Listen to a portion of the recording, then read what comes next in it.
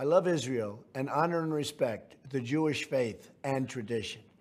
And it's important that we have a president who feels the same way.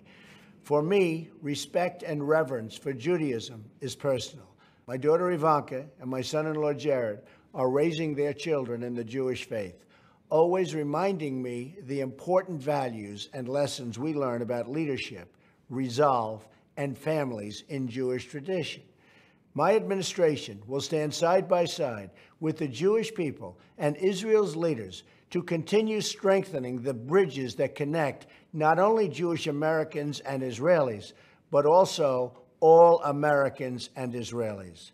Together, we will stand up to the enemies like Iran, bent on destroying Israel and her people. Together, we will make America and Israel safe again. The very word secrecy is repugnant in a free and open society, and we are, as a people, inherently and historically opposed to secret societies, to secret oaths, and to secret proceedings. We decided long ago that the dangers of excessive and unwarranted concealment of pertinent facts far outweighed the dangers which are cited to justify it. Even today, there is little value in opposing the threat of a closed society by imitating its arbitrary restrictions. Even today, there is little value in ensuring the survival of our nation if our traditions do not survive with it. And there is very grave danger that an announced need for increased security will be seized upon by those anxious to expand its meaning to the very limits of official censorship and concealment. That I do not intend to permit to the extent that it's in my control.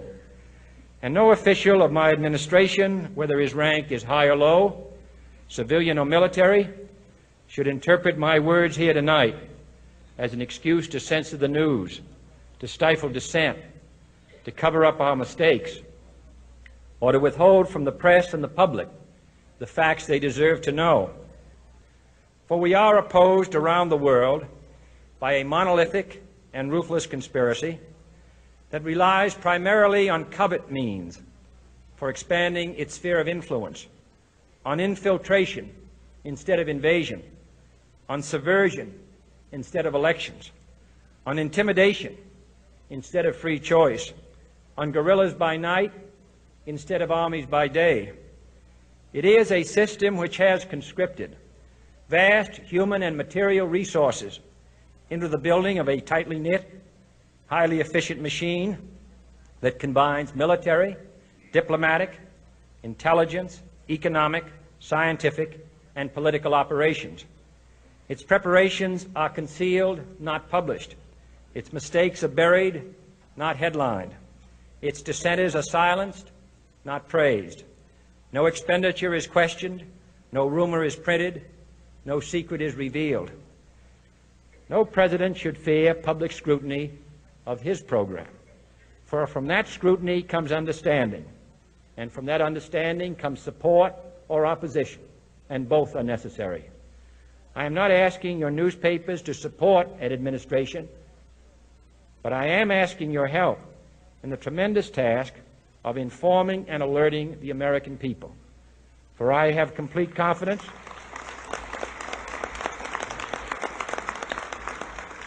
and the response and dedication of our citizens whenever they are fully informed. I not only could not stifle controversy among your readers, I welcome it. This administration intends to be candid about its errors, for as a wise man once said, an error doesn't become a mistake until you refuse to correct it. We intend to accept full responsibility for our errors, and we expect you to point them out when we miss them.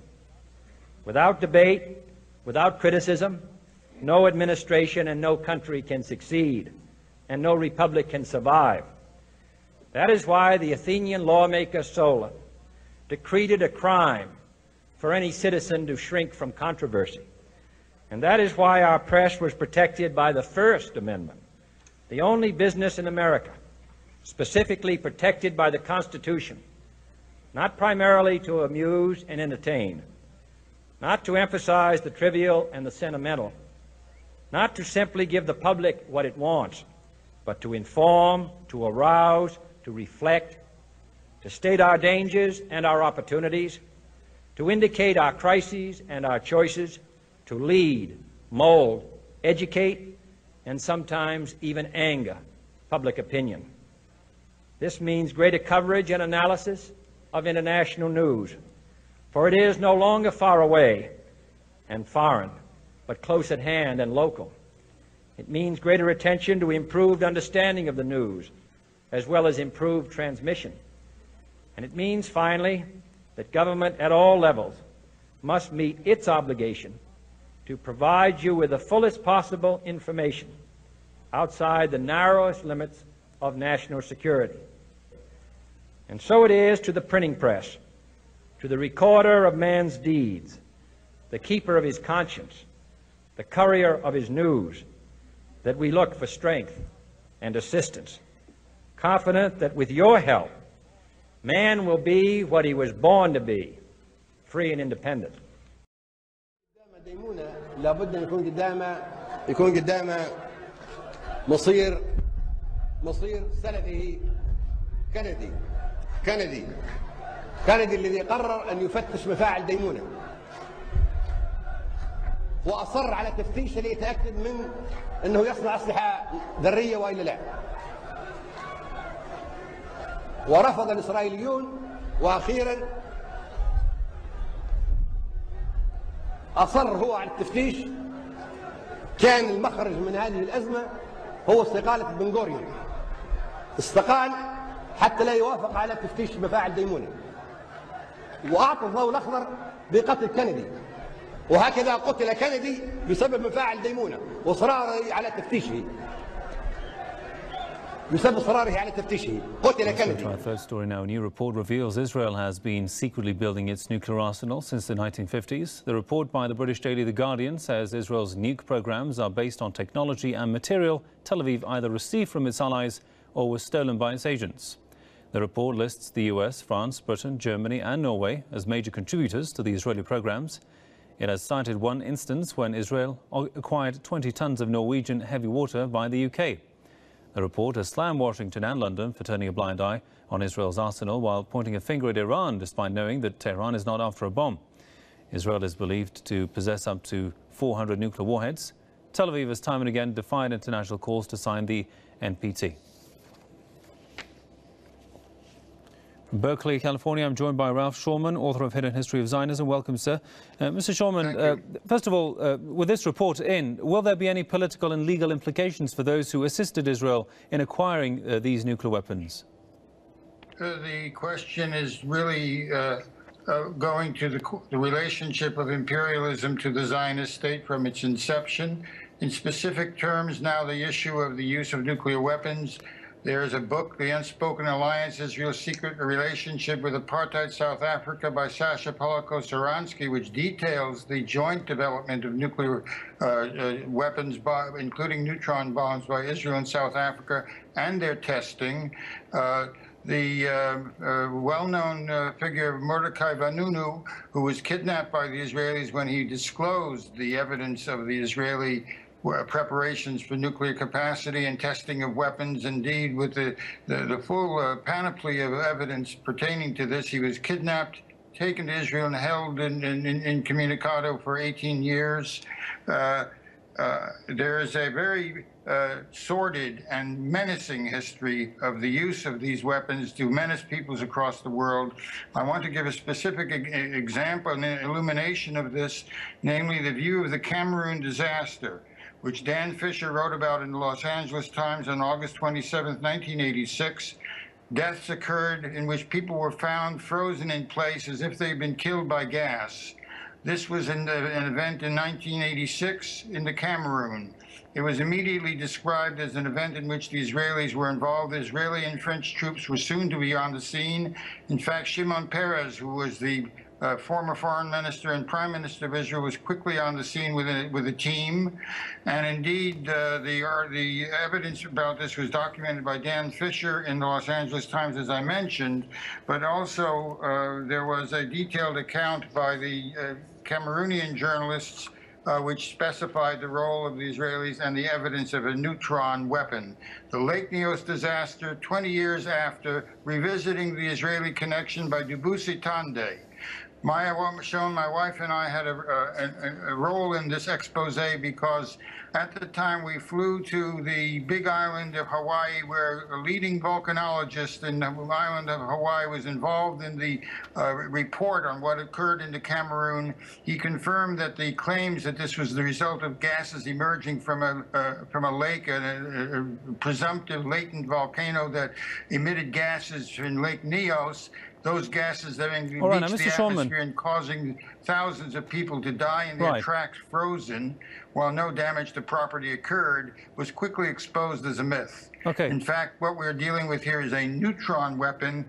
One of the people who was most associated with the neutron bomb, Sam Cohen, who was working with the RAND Corporation in the United States, has detailed the neutron weapon. There's no question whatsoever, given what Vanunu has disclosed, given the evidence in the Cameroon, that neutron weapons have been used and tested by the Israelis with the approval and collusion of the United States and imperial powers, notably France. This is not a new development. The story is important, but it is the culmination of a series of documentations and revelations over a period of 20 and 30 and 40 years.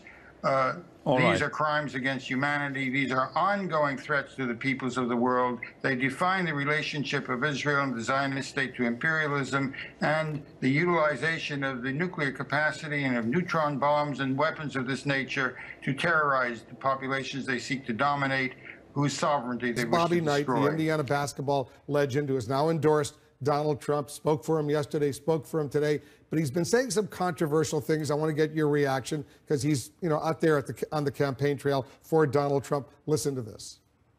Harry Truman, with what he did in dropping and having the guts to drop the bomb in 1944, saved billions of American lives. And that's what Harry Truman did, and he became one of the 3 great presidents of the United States. And here's a man who would do the same thing because he's going to become one of the 4 great presidents of the United States. That's it. Go ahead. You want to talk? Hello. That's right. Get that mic. Get that mic over there. Mike, can I hold it? Yeah, let him hold it. Let him hold it. See, there's a man that knows what he wants. It's my kind of guy. Go ahead. Well, this might shock you, but we have something in common. Good. Respect for human life. Thank you. Okay? Now, I have 2 comments on my deep respect for human life. Okay? Number 1, and you can comment on my objections. Number 1 and number 2. Okay. Number 1, I'm opposed to the murder of unborn babies being legal. Number 2, I'm opposed to our wasting our military in the Middle East on behalf of Zionist Israel. Thank you. Okay. All right, well, let me just tell you that Israel is a very, very important ally of the United States, and we are going to protect them 100%. 100%. They've been our most reliable. It's our true friend over there, and we are going to protect Israel 100%. As to number 1, we're with you. Okay, one more. We got to ask one more because that was a tough question on Israel. That was nasty. Whoa. Are we all for Israel, right? Yeah. Okay, go ahead.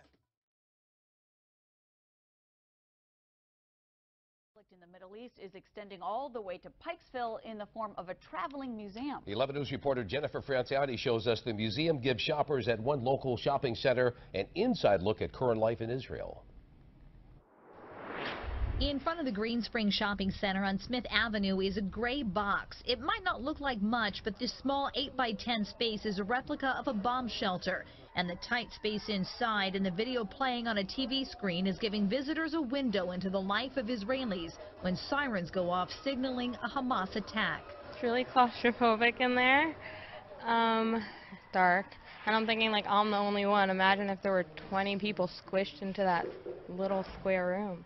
And I'm so sad for the kids who can't have a normal life because they never know when they're just going to have to pick up and run. These are actual recordings of what takes place when Israelis hear the alert. This has been repeated now over 2,500 times in the last 3 weeks. Rabbi Michael Meyerstein is the executive director of the Baltimore Zionist District, which is hosting the Bomb Shelter Museum. It was created by the organization Artists for Israel, intended to provide a multi-sensory experience. The images inside that dark, cramped space shows the 15 to 90 seconds Israelis have to take cover during a rocket attack. They're trying to keep them positive and not let them know what's going on, but it's really sad. This just puts a lot of what you hear in the news and radio in perspective. Even though it's just a controlled environment, it still has that effect. It gives you a better understanding, definitely, because it's dark and it's enclosed, and that's never a comfortable position to be in. This museum was most recently in Washington, D.C., but it's the first time it's been left in any one location for an extended period of time. And it's right on time, says Rabbi Meyerstein, as the crisis escalates in the Middle East. It's our hope that it will also become a magnet for drawing others in the surrounding communities to want to explore and see just what this war is all about. Are the Israelis making such a big deal out about a rocket that's coming in overhead? I guarantee you that if just one rocket were to fly over Pikesville today, people would be scared. Jennifer Franciotti, WBAL TV 11 News.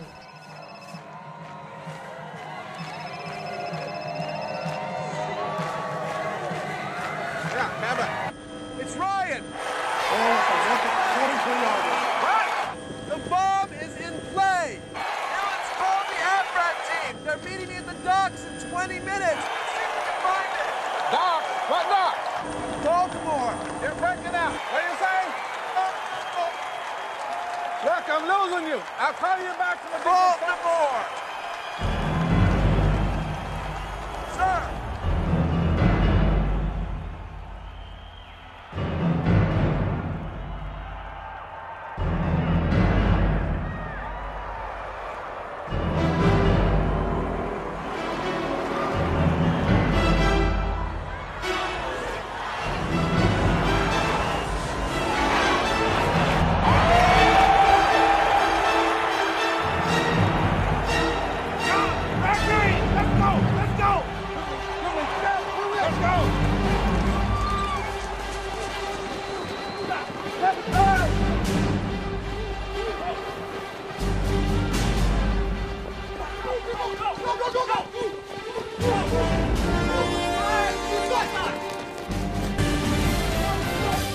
And welcome back to Hannity, and here's part two of our interview from earlier today with 2016 Republican frontrunner Donald Trump. Let me go to the issue of comments you made last night. We're talking about the Israeli-Palestinian conflict. Toughest deal to make of any kind of deal that I've ever seen is Israel-Palestine. Because it's such a toughest mess. deal. The Palestinians and the Israelis they're not exactly meshing. Yeah. And, one of the reasons, and I said it last night, the toughest single deal to make is getting them together. And I've been told by some Israelis that no matter who it is, you'll never do it. I'm going to give it a shot. But I will say, it is probably, of all the deals, right? Well, you did mention that these kids that are funded by Hamas and Hezbollah. They grow up hating. They're growing up to hate That's why Israel. It's so tough. They grow up hating. They grew up, things were told to me that are incredible, and I won't even say How important, though, is our alliance? They're our number one ally in the region, and that alliance has been, well, fractured in a big way. Israel is so important. What Obama has done to Israel is a disgrace. How they even talk to us is hard to believe. But Israel, and how they talk to Obama. I have friends, they support Obama. I said, how do you do it? It's almost like they do it out of habit. They agree he's been terrible. Mm-hmm. You look at what he's done to Israel with just this Iran deal, which is such a terrible deal. He has been the worst thing that's ever happened to Israel. Now, a lot of my friends that are Jewish do not support him any longer, but I still have some that do. I say, how can you do it? He's been horrible to Israel. This was a meeting that was going to last for maybe 10 or 15 minutes, and we were just going to get to know each other. We had never met each other. I have great respect The meeting lasted for almost an hour and a half, and it could have, as far as I'm concerned, it could have gone on for a lot longer. We really, we discussed a lot of different situations, some wonderful and some difficulties. I very much look forward to dealing with the president in the future, including counsel. He explained some of the difficulties, some of the high-flying assets, and some of the really great things that have been achieved. So, Mr. President, it was a great honor being with you, and I look forward to being with you many, many more times in the future. Thank you, sir.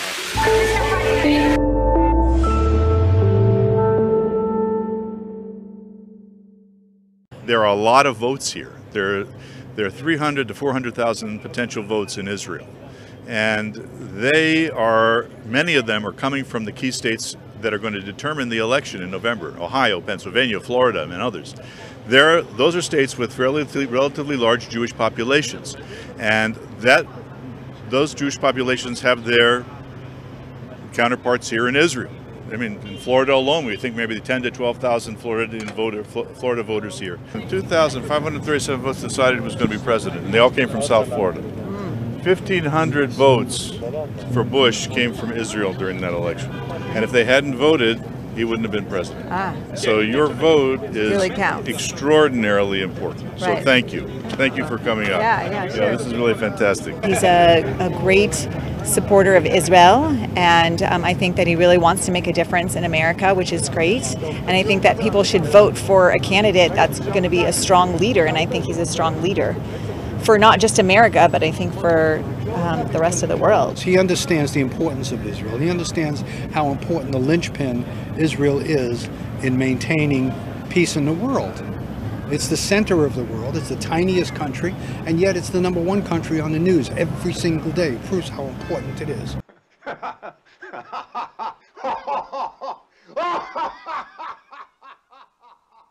If the Clintons have their way, they will bow down to the Middle Eastern majority, and Israel will be in a very, very tough position. Trump is guaranteed he will protect Israel 100%. In America, the Jews are voting 80% on the average for the Democrats over the years. In this election, I think the Jewish vote for Clinton, to the extent that he comes out, and that's going to be an interesting issue, will be close to 90%. Okay, and but here in Israel, almost the exact opposite happens. We have 80 to 85% over the years voting Republican here in Israel, even though most of them were registered Democrats in the United States.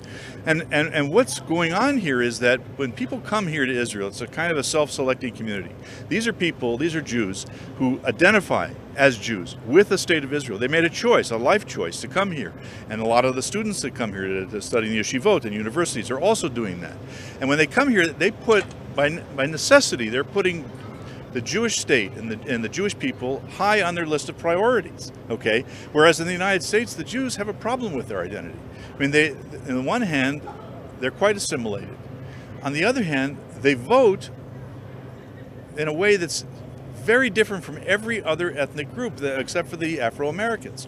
And they're voting in huge percentages for the Democrats because of, I think, in my view, is a feeling of insecurity they have about Jews.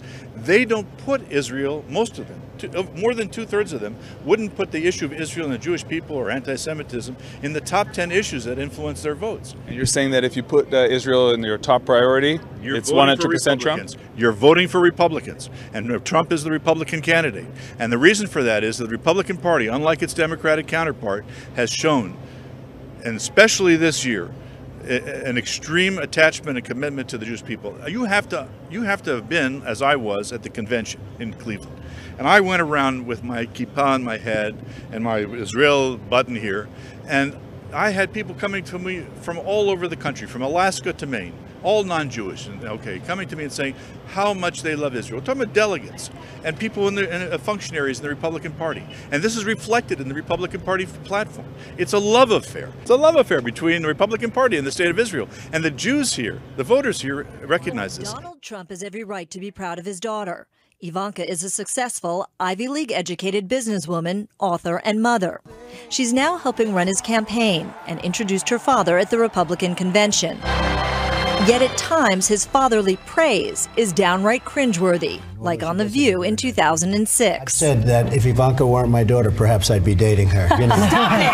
Oh, it's so weird. Stop You know what? You are sick. Far from protecting his daughter from being talked about as a sex object, he has encouraged it multiple times. On Howard Stern's radio show in 2004 and then again in 2006. By the way, your daughter. She's beautiful. Can I say this? A piece of ass. Yeah. She looks more voluptuous than ever. She's actually always been very voluptuous.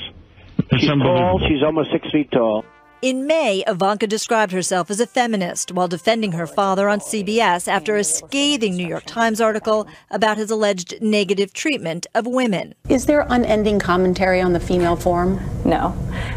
I've known my father obviously my whole life, and he has total respect for women. Please welcome the lovely Ivanka Trump. Still, even Ivanka seemed confused when talk show host Wendy Williams asked about things the two have in common. What's the favorite thing you have in common with your father? Either real estate or golf. Donald, with your daughter? Well, I was going to say sex, but I can't relate that. Donald Trump has always been proud of his daughter. I'd call collect to his office. I was probably, 10 years old. He would pick up the phone every single time, and he'd put me on speakerphone. It wouldn't be a long conversation. He'd introduce me to whoever was in his office. And he was front row when Ivanka took to the catwalk during her short-lived career as a fashion model.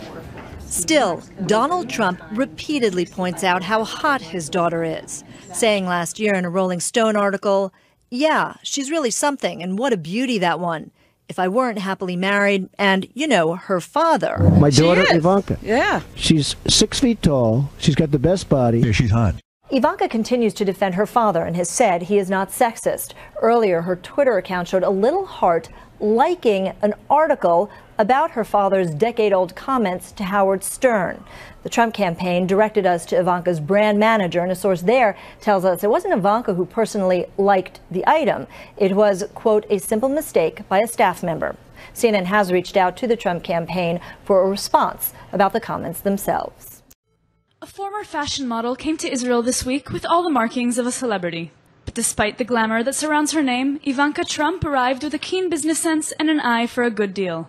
After closing a deal in Dubai, the daughter of Donald Trump came to Israel to gather information on investments for her father, a trip that could lead the world's most recognizable real estate tycoon to join a growing list of magnates buying a piece of the Holy Land. I would absolutely love to build a tower in Israel. Where?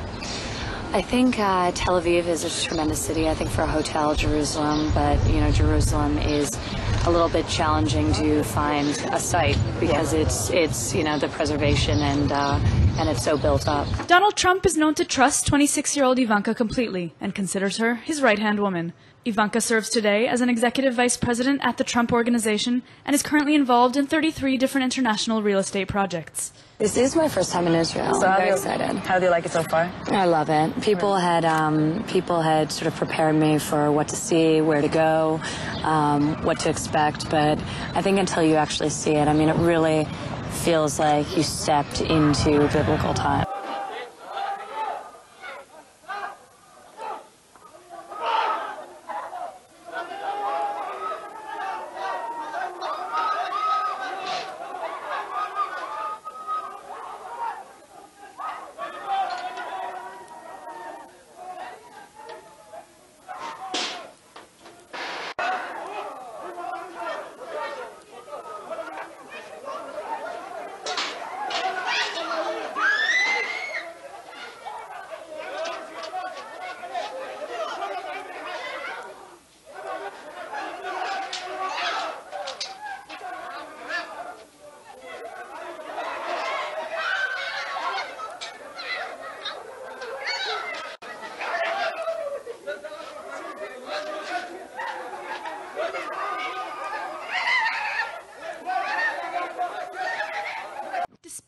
very public upbringing and her family's assets, Ivanka insists she wasn't just a rich kid. People often assume that at the age of 12 we were given a limitless credit card in which we could go buy the latest, Parisian fashions, and that's a funny concept to me, because I think even today, I'm too cheap to do that. Donald Trump's trust in Ivanka appears to be well-founded, as she has clearly mastered the language of business and persuasion. Now's the time to buy in the U.S. Prices are down. There's been a general plateau, but they're going to go right back up again. So now is a real... You're trying to sell me something? Exactly. I don't think I can afford it right now. Well, you can, because the shekel's never been so strong and the dollar is so weak. Thank you for watching.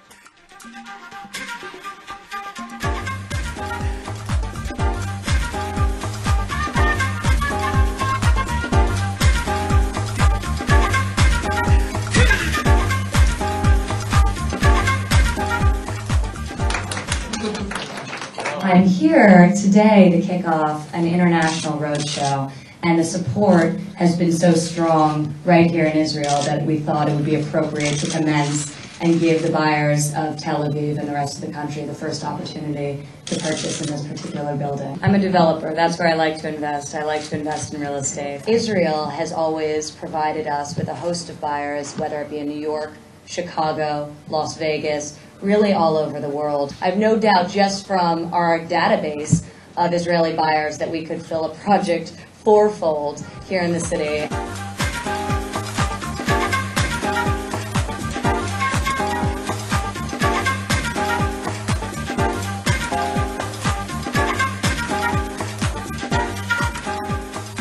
Ivanka, hi. Thank you for being with us here in Israel. You said before that you are looking into new investment here in Israel. What particularly are you interested in?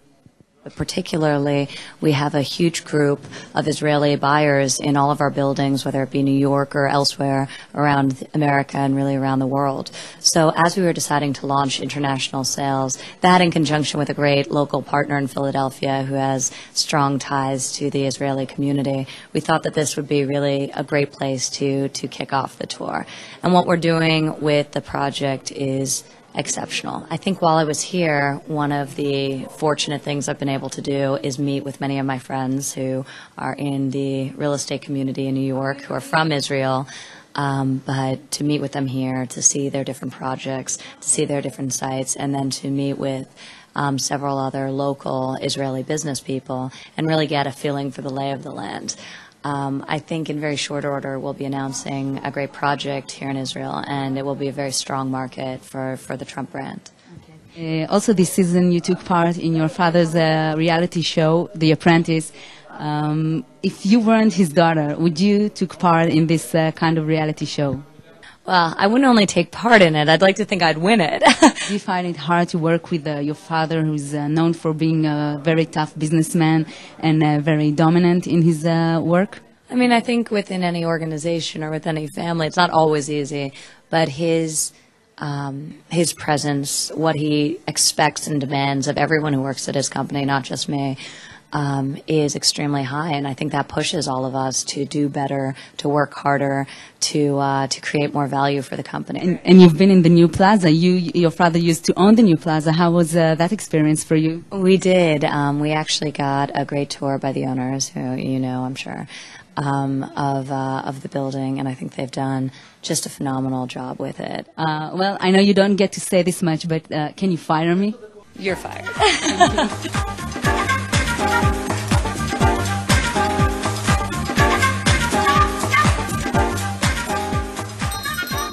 This has been Marwan Smeda's spot for 50 years. This is the most beautiful city in the world, he says. Our city. For me, these old stairs at Damascus Gate are better than all the castles in the world. He sells fresh juice on some of the most contested land in Jerusalem, perhaps even the world. Here, just outside the old city of Jerusalem, the light rail line at this point very nearly follows the Green Line. For decades, this has been the line between largely Palestinian East Jerusalem and largely Israeli West Jerusalem. If President-elect Donald Trump follows through on his campaign promise to recognize an undivided Jerusalem, this line may be no more than a light rail line. Jerusalem has always been the most difficult question in the Israeli-Palestinian conflict. Even after the world recognized the State of Israel in 1948, It left the final status of Jerusalem open to future negotiations. Israelis see it as their united capital. Palestinians see East Jerusalem as their capital of a future Palestinian state. The city's mayor, Nir Barkat, says Trump's election means, once and for all, Jerusalem will always be Israel. The role of the city of Jerusalem will never change. It has to be under the sovereignty of the Jewish people. It has to play an inclusive role. It can never function as a divided city.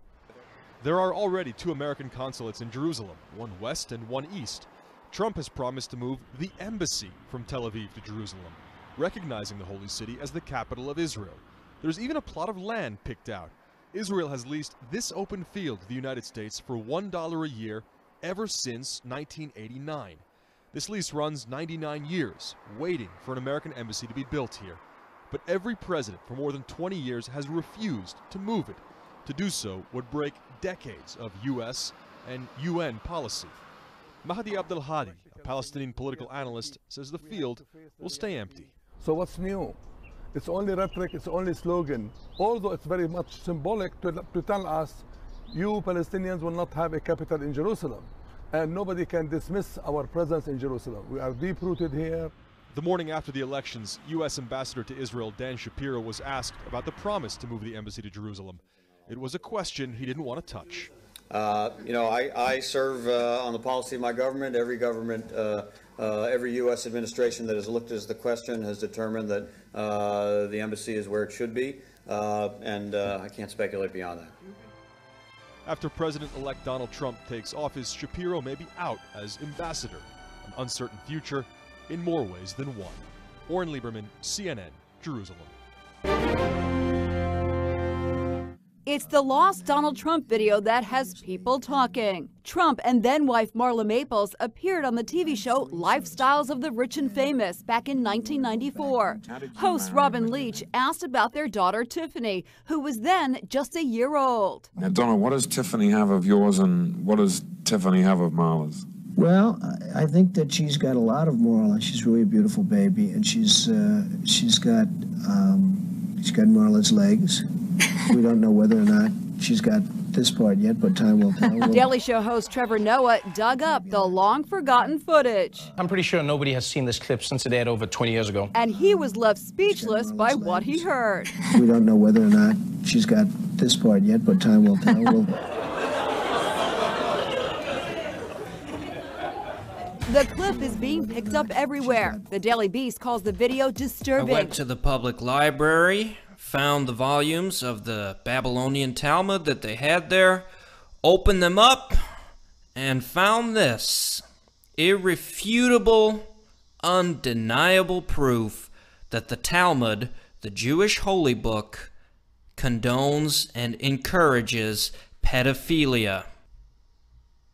Kethabeth 11b says, when a grown-up man has intercourse with a little girl, it is nothing, for when the girl is less than this, it is as if one puts the finger into the eye.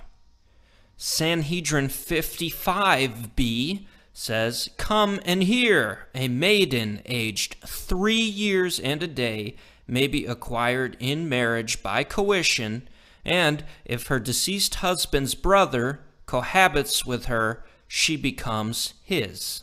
Sanhedrin 69a says, a maiden aged 3 years and a day may be acquired in marriage by coition. Coition means sexual intercourse. Yebamot 60b says, a proselyte who is under the age of 3 years and 1 day is permitted to marry a priest, for it is said, but all the women children that have not known man by lying with him keep alive for yourselves. So there you have it. You can go to the library and do the same.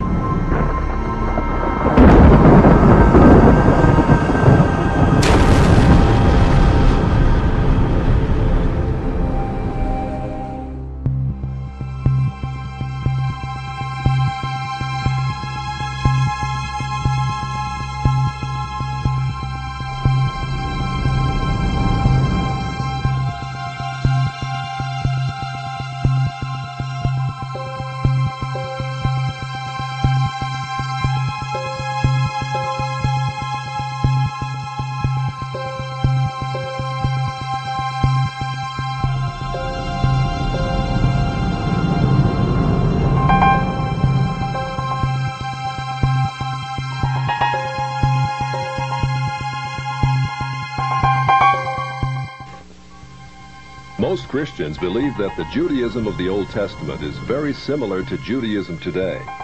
Yet the Jewish Encyclopedia, in its article on Judaism, says modern Judaism and the Judaism of the Old Testament are very different. It says that after Nebuchadnezzar conquered Judah in the 6th century BC and led the Jews to distant Babylon, the Jews were faced with challenges to their faith they had never before experienced. Ever since the time of Solomon, the religion of Israel had centered around the magnificent temple in Jerusalem with its sacrifices and rituals. The question now became, how could one be a true Jew in a very foreign, even hostile environment? The need arose for a certain class of lay priests called scribes or sopherim to interpret the law in this new setting and make it workable. In time, these scribes became what the New Testament calls the scribes and Pharisees, the greatest legal authorities of Israel for all ages. The Pharisees said there were really two inspired revelations to the Jews. There was the written law of Moses received atop Sinai, but there was also the oral tradition acquired by 70 elders who came to the base of the mountain but were forbidden to proceed farther. The Pharisees said that these 70 elders, or Sanhedrin, received a much more extensive and profound revelation than Moses, a revelation which was never written down, yet took precedent over the written law. When Jesus came on the scene, his reaction was to bitterly denounce this counterfeit tradition. Christ said the Pharisees, by their tradition, had made the law of God of none effect. He considered the Pharisees the most dangerous leadership Israel ever had. Woe to you, scribes and Pharisees, hypocrites all! For you set up the kingdom of heaven against men. You do not go in yourselves, nor do you let others enter. Blind guides! You strain at a gnat and swallow a camel. You bow before the letter of the law and violate the heart of the law. Justice, mercy, good faith.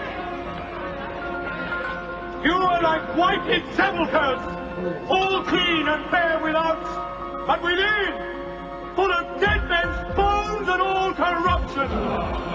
You see these stones, do you not?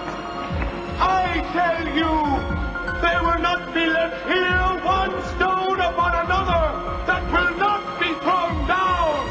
Yours is a house of desolation, the home of the lizard and the spider. Serpents, brood of vipers, how can any of you escape damnation?